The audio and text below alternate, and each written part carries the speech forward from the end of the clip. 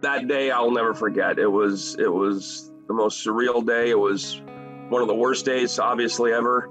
But in a weird way, just the love and the support I got that day from so many people, I'll remember that part of the day too. And it was equally special as it was tragic.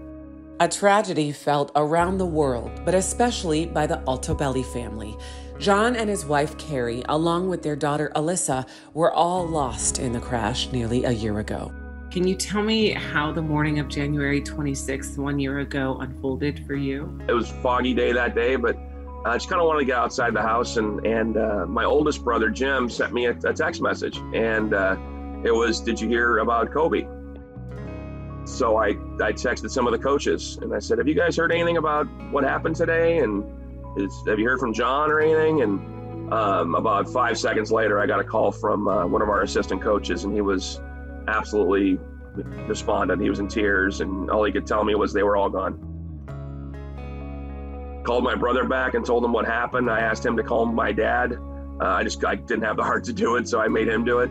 I reached out to my sisters, and I went over to Orange Coast to make sure that our players were okay. The only thing I knew what to do was open up the field and let all the guys come there, and we could at least be together. And then that turned into a huge school gathering, community gathering, alumni gathering. I mean, there were a lot of people out there on Sunday, and it was good. I wanted to be there and help out our school as much as I could. It was my job, but at the same time, it also helped me compartmentalize and kind of grief in my own way by just keeping busy and helping people out. Time has begun to heal some of the wounds from that day for those close to the Altobellis, but emotions can still be raw upon reflection. Do you have a favorite memory? The most recent one is winning the state championship in 2019. Galicia chopped over. This might do it. Throw home. OCC, your champion in 2019. Having that be his last year, and that's his last game, and he goes out on top, like that's a pretty cool memory, to be a part of that team, and then a part of that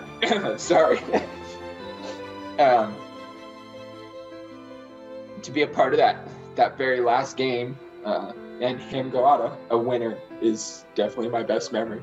Those memories will last forever. And even amidst the terrible loss suffered, the Altobelli family feels a sense of gratitude for the kindness shown to them.